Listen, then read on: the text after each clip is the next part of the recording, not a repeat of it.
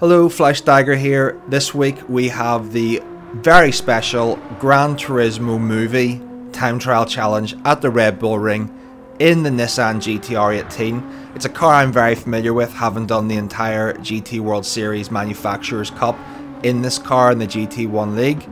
However, the track itself I wouldn't say I'm particularly strong at. We are currently 36th in the world at the time of making this. We could have had a 0.4, 0.5 as an optimum time. We're going to have to settle for a 0.7. There's track limits everywhere. They're exceptionally strict. There's curbs that will kill you if you look at them the wrong way. They will throw you off into the sand or into a wall. You just got to deal with the challenge, not just from a skill-based perspective, but from it will test your stress levels, believe me. I know this more than others, given that I had numerous laps ruined right at the very end. For example, a 0.7 was to be had, but for the second last corner, and more annoyingly, it was on a blistering lap, and I just decided to dip a wheel on the very last exit, which would have ultimately got me a 0.6. So there's time to be had for me in this. This one's a 0.7. I hope it helps you out. If it does, let me know. I love the feedback. It really helps and encourages me. These do take an awful lot of time to make.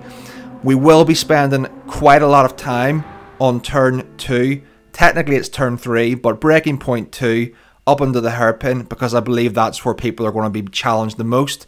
So stick around for that.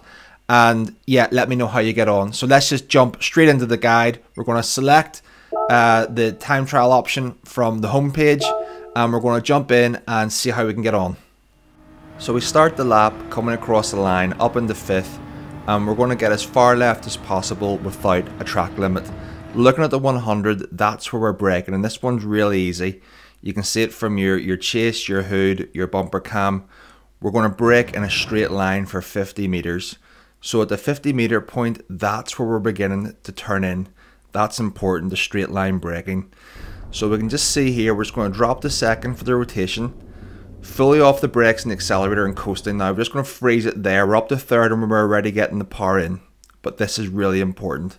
So I've frozen it right here on the apex. And the reason I've done that is this corner, and I hate to say it given this is a track guide, is unpredictable in the outcome. And what I mean by that is it's very much an RNG corner. Now as we rotate around the car, what you're going to see is that hitting the right line here involves taking a piece of that yellow curbstone, which is going to unsettle the car. There's nothing you can do about it. It's going to lift the wheels up, and depending on the bounce that you can either get a favourable bounce or one that isn't favourable. You can get one that bounces you out into a track limit penalty.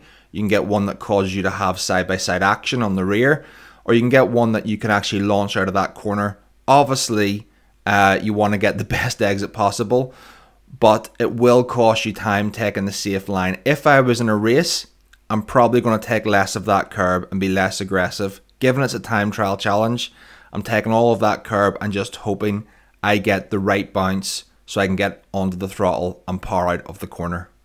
So we power out in 3rd, but as you can see, it's not fully on the power. It's 50% and then through to 100%, straddling that curb. That's about as much as you can take without getting a penalty. And you can see we're really looking to straighten up the steering inputs and speed ourselves all the way up the straight to the next braking zone. So as you can see, that's a mid 0.3. That's a solid sector 1. However, the variance is about 0.2. I've achieved mid 0.2s, right up to mid 0.4s and worse, due to the RNG nature of that curb on turn 1. What I would say is stick around after the raw footage of the full lap to see some of that cruel irony in full effect. So we approach the braking zone for turn 2. I know it's technically turn 3, but it's the second braking area. And that's just right before the 100-meter board on the left-hand side. Now, I'm going to spend a little more time on this particular corner over others because it is the one that I know causes the most problems. I've experienced it myself. The areas where people struggle the most, who are developing drivers, is the harder braking zones, the slower corners with the more aggressive exits. So we're going to look at the details that go into making sure that you can get round that corner with confidence and get on the power early. And with that said, let's take a look at what actually constitutes getting it right. So pretty straightforward. We're just going to brake in a straight line and drop the second. The turn-in point is at the 50 meter, so brake at 100, turn in at 50. The little white line helps you out. We'll just slow that right down and we're going to pause it on the apex. So the first thing you'll notice is there's actually no braking inputs and no throttle inputs. We're essentially coasting at this stage. All the braking has been done in a straight line to line us up for this apex, to coast round the corner and upshift the second. We want to carry the speed so we have as much speed as possible that when we get on the second gear, we're carrying enough speed that we don't create too much torque when getting on the power. That's where people start spinning out. You'll probably find yourself spinning out quite a few times on this corner. There's a couple of reasons for that.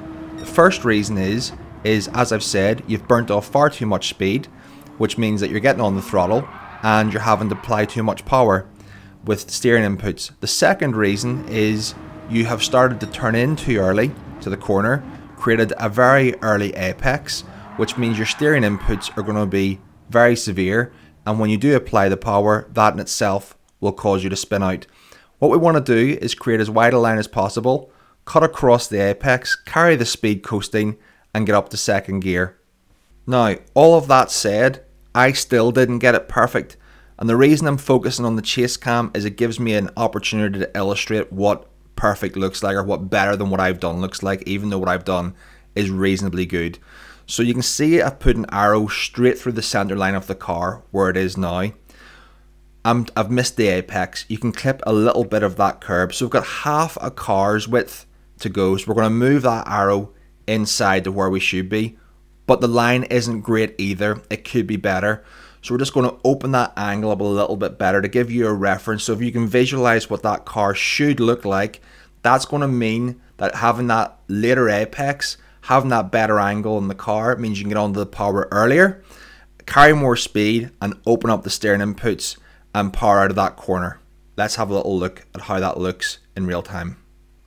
So you can see I'm immediately up to second and just applying the 50% the throttle until I get the confidence to open that steering lock in parallel to getting the additional 50% for full throttle to power out. And let's look at that once again in full speed and listen for the throttle.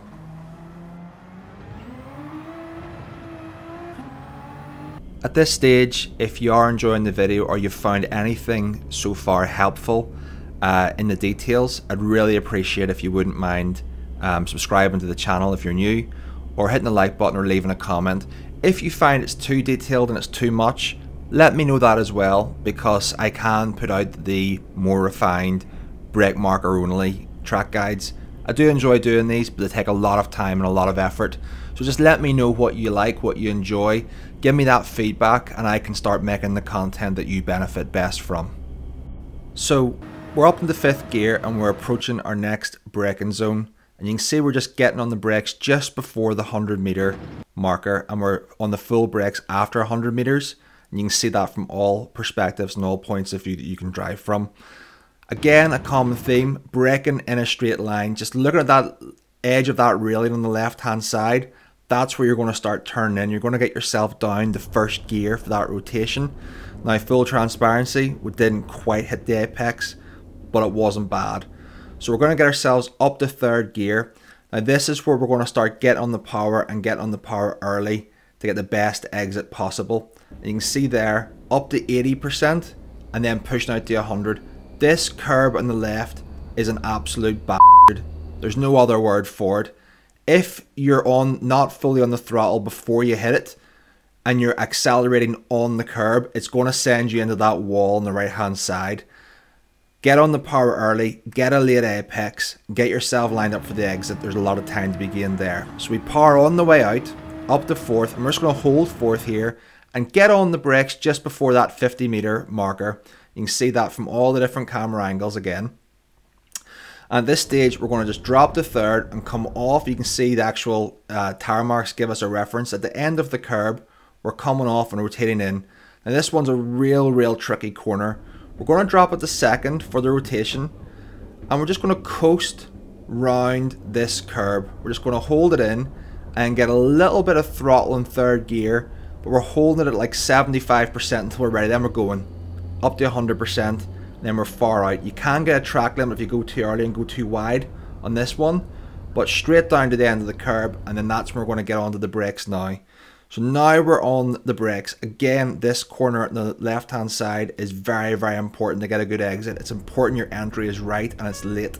So coasting in again, third gear, trail braking just for adjustment, getting on the power to not to 100 to 90% and holding it for the traction. And then once we see where we're going, once we see where we're wanting to exit to, that's when we commit to the 100% and push all the way out. Up into fourth on the curb, you can get a track limit there, so make sure you have your wheels positioned correctly, otherwise you're going to pick up a track limit at the end of the lap. But now we're in the home straight where we're getting ready for our last couple of corners. Up into fifth, getting on the brakes just before those barriers on the left hand side. That's when I'm starting to apply the brakes. So again, same consistent theme, braking in a straight line. That's important. Braking in a straight line, getting all your speed burnt off in a straight line so you can coast in and carry the speed. So we're going to drop to third, and we're just going to a little bit of trail braking to hit that curb. Once we hit the curb, on the full power. Now this is a lot of commitment here, especially at the end of a lap. This was actually very well done because there was no more room for me there on the left hand side of that green curb to go. Otherwise I was risking another track limit. But I'm up to fourth, and I'm looking for that brake marker just in front of those two little yellow spots ahead of me. And this is an interesting brake. It's a dab of the brakes. Dab. Right? Dab and drop shift. Drop into third. Not on the brakes too much. Not killing the speed. And now we're going to aim for that yellow curb on the inside. And what we're going to do here is we're going to take a look at that curb to see how much of it we can take. Because similar to turn one, that curb can cause a lot of destabilization. Now at this stage of the lap, if you know you're in a good lap, you're really not wanting to do too much to risk you getting a track limit penalty or throwing you too wide. So I'm taking a little bit off it. You can take a little bit more, but other than that, I've got a pretty good line, and I know from chasing the ghost, it's a pretty good exit. So I'm sitting at 75, 80%, then on to 100. Once I'm confident, and you can see I take all of that, you know, there really is no margin for error there. Up to fourth before the end of the curb, up to fifth, and bring it over the line. That's a 28.7. Like I said, we can do a 28.5. Unfortunately, we just couldn't hook it up. But this is the lap in its raw form. Hope you enjoy it. Like I said, get yourself a subscribe if you're new. Hit the like button and leave your feedback in the comments. I'd love to hear it. And stick around to the start of the next lap once this one is completed for some very ironic moments. Thank you. Bye bye.